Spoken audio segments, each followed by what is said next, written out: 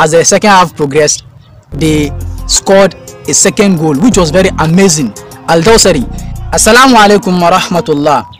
Argentina played Saudi Arabia today, and I'm sure you know the results now. Sorry, if you are an Argentine fan, there's still more matches to play. It is what it is. What has happened, and for every happening, there's a lesson. I have learned a lesson in this game, the game between Argentina and Saudi Arabia.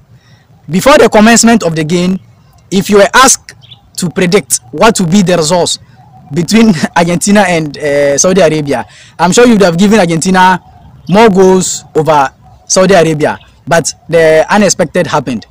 The lesson I learned was that if you are someone people do not have hope in, you don't even have hope in yourself. First of all, put your trust in God, then keep trying. The end results will amaze you. God does not put people who put him first and add hard work to shame. Never. Saudi Arabia were, even in the first 10 minutes, they were down by 1 goal. Lionel Messi scored the penalty, but they were the underdogs.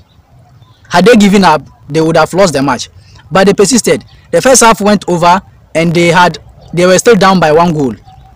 In the second half, they were able to equalize the second goal. They were able to equalize the first goal, and as the second half progressed, they scored a second goal, which was very amazing. Al-Dawsari, watch the goal.